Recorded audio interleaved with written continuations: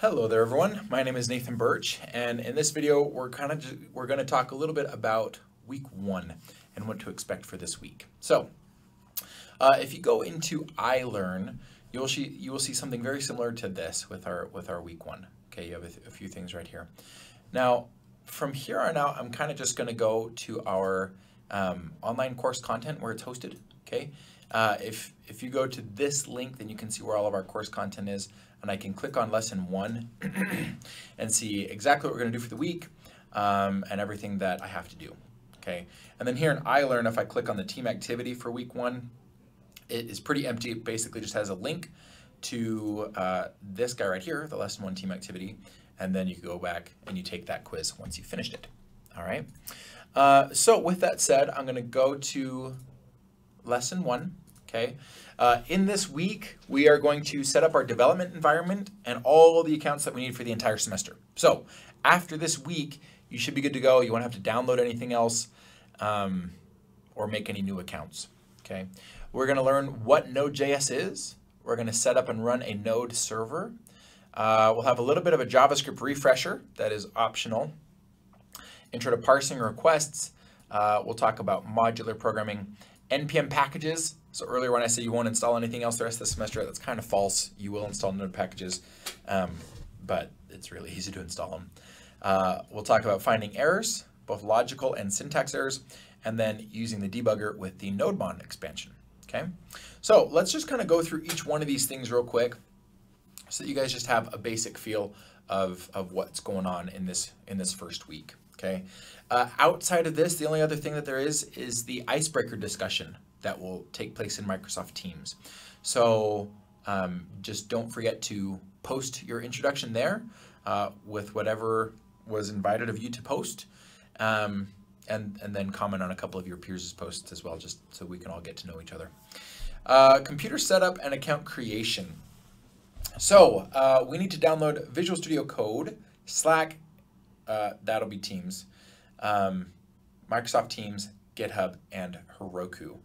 Okay, so Visual Studio Code is going to be the text editor that we're going to use. If you want to use something else, that's totally cool. It's like me saying that you can't use Microsoft Word because I'm going to use Google Docs. You can use whatever you want. It's just a text editor. Okay, Microsoft Teams, that's what we're going to use for our course communication and collaboration. GitHub, you're not going to download. Okay, GitHub is a hosting website. All right, you are going to have to download Git though, and we'll talk about that here in a sec. And then Heroku, also, we're not going to download that.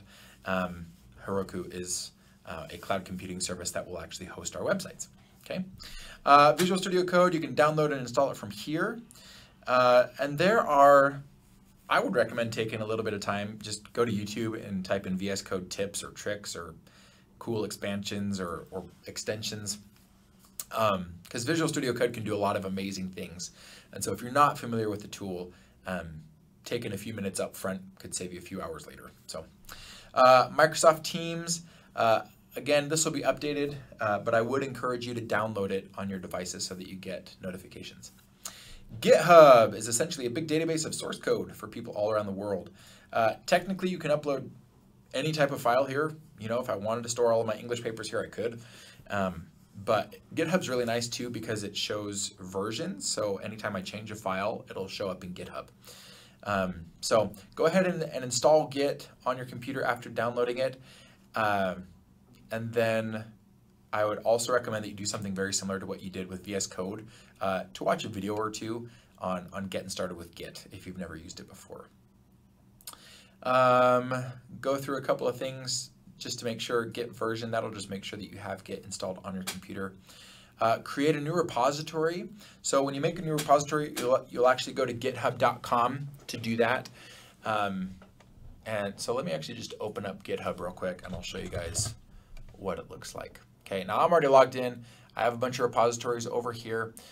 If I click on this plus button though, I can say new repository and I can name this whatever I want. Okay, if you wanted to name it like CSE341 or something, you totally could.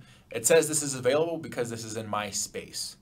All right, but once you make that repository, if you make it private, you'll just have to add your instructor to it, or a TA if a TA will be grading your work. or you can make it public. Public can be really nice because then if you're talking with potential employers and they're like, hey, can I see something you've done? You can be like, yeah, check this out. And then you can create your repository there. Let's see here. Some other stuff on here. Okay, this is really important. Open a folder in VS Code. By doing that, you'll have all of your code for the class in one really nice spot. So let me just open up my Visual Studio Code right here, and I'll show you guys what I'm talking about. So here's VS Code, and if I click on this Explorer right here, you can see I have a bunch of files right here. Makes it really easy to navigate. And all I did to do this was I opened up a folder on my computer. This folder is just on my C drive called Git. You can call it whatever you want. I have a bunch of class content here for different classes that I teach. But CSE341, I have my repositories in here for this. So my CSE341 project, I have my node project right here. Okay, so open a folder. It's really easy. Just click on File, Open Folder, and wherever you're going to put your CSE341 code in this class. It goes through how to connect your repository that you made on GitHub to your computer. Okay, you'll do git clone, whatever that URL is after you create the repository. And that's it. Okay. Heroku, you go to Heroku, click the sign up link. You will use the free account. You don't have to pay for anything here. And that is all you have to do this week for Heroku.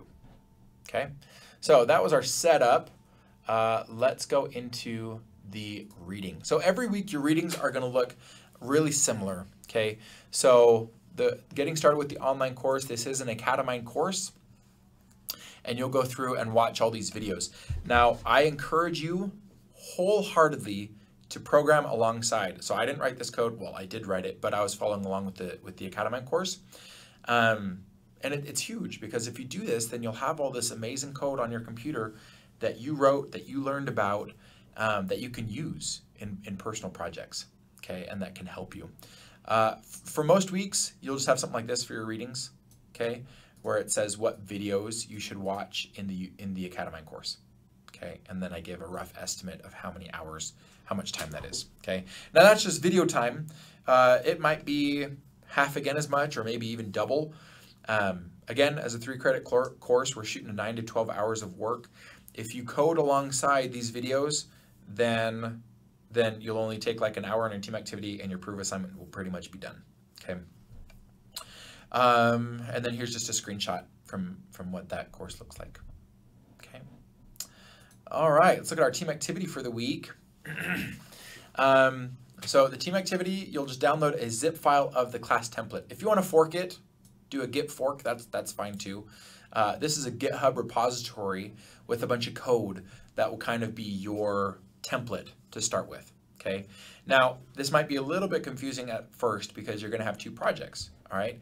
This has a lot more code than the Academine course does. The Academine course starts at absolutely nothing.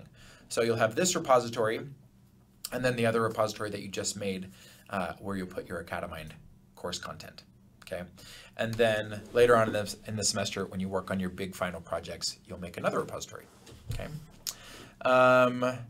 Some good things, you'll learn about these things as you go through the reading.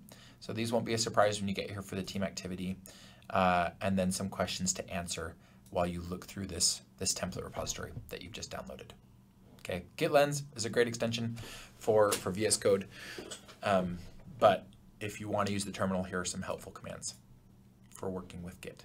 Okay, this git add, commit, and push, you're going to do nonstop this semester. All right, and last but not least, let's look at your proof assignment.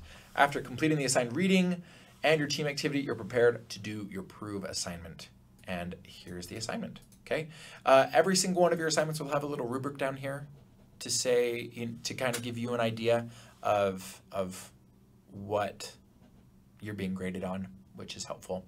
And if you have any questions on this, I would encourage you to post on Microsoft Teams so that other students can see your questions, answer your questions, and when teachers chime in, everyone can see that as well. So that is a little bit of what to expect for this week. I hope you guys have an awesome week, and good luck learning Node.